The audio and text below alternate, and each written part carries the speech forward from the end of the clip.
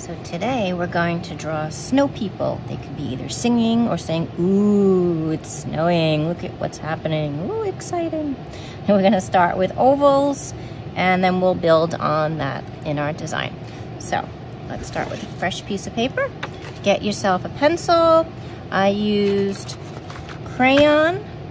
I used white crayon for the snow.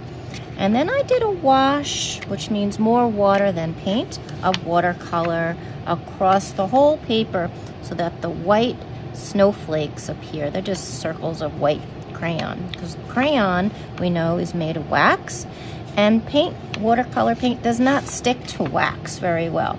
So it's a good way to have that effect of the snow.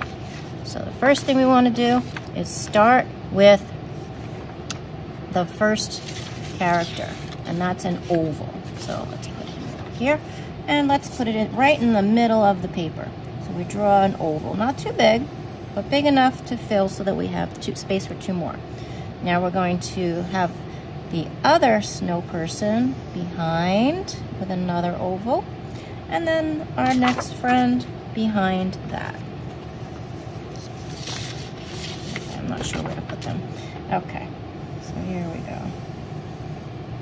Now, we're going to make the little nose high up on the paper towards the top of the oval. Not touching, because you need room for the eyes.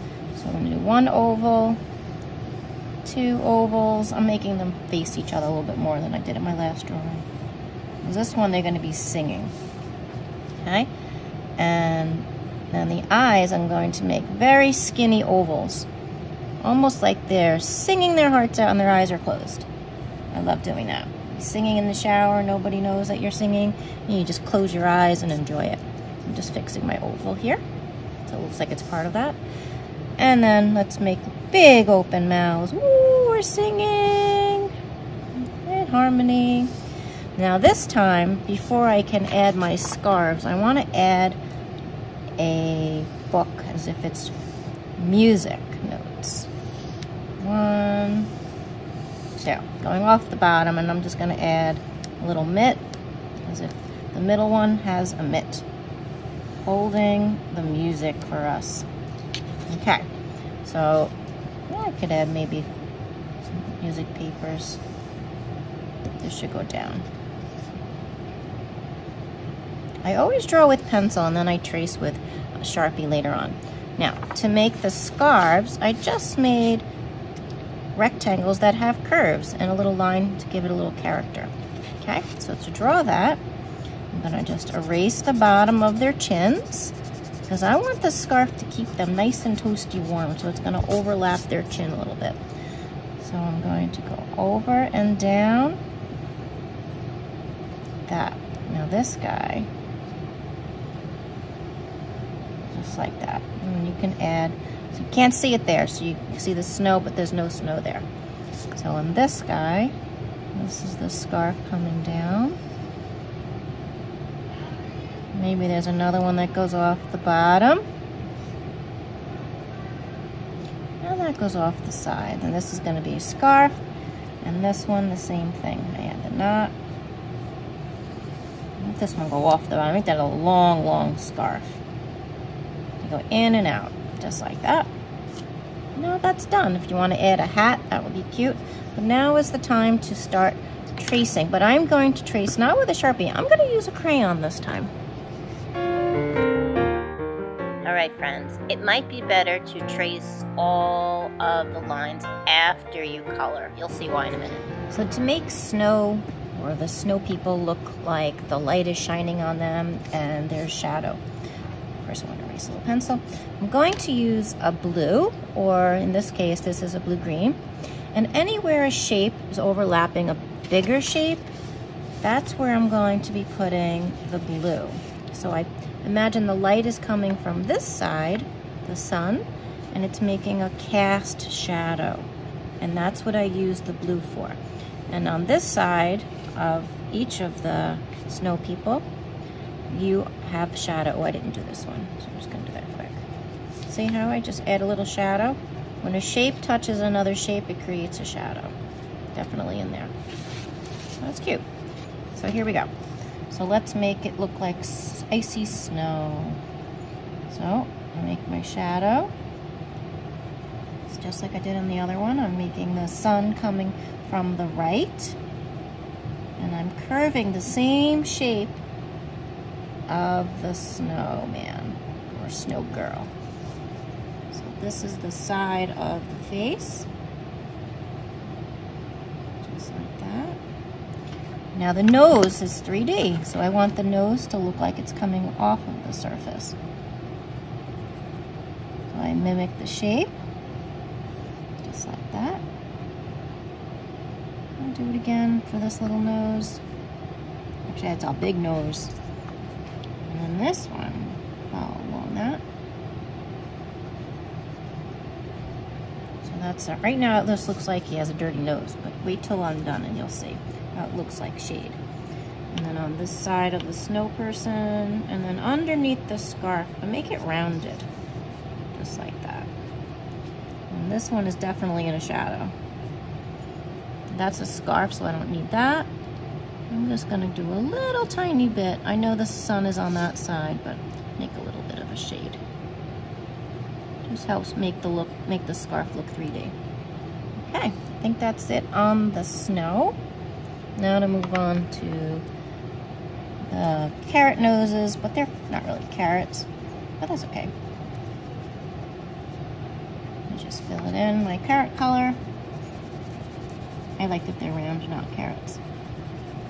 You can do whatever you like, but if you want to follow what I'm doing, I made them ovals. I think on this one, I traced after I colored. Because look what's happening, because I traced first. So what do you think? Which works better? I agree, the first one, where I traced after I did all of my coloring. That way you don't have these little smears. You can scratch them away.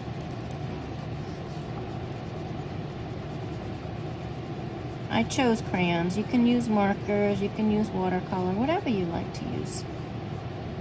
Oil pastels.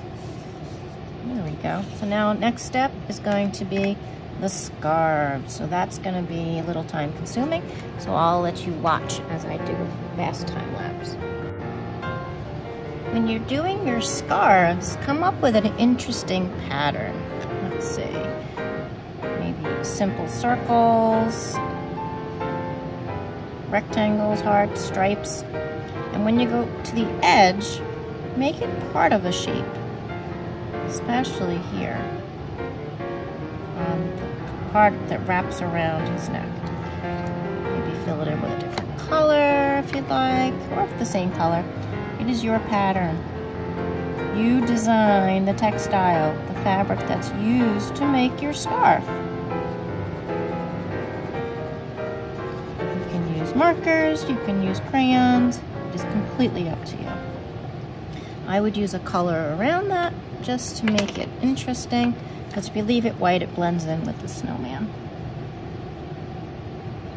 If you like blending, this is a good time to try blending. That's kind of fun. You can do a tie-dye effect when you're blending your colors. But remember, whatever your collar or the part that goes around the neck is the same or similar to the part that's hanging, because that really, oh, I forgot here. That is just an extension of what's wrapped around his neck. Let me try that. I forgot that that was there. Okay. So have some fun with your patterns. I'm going to keep coloring.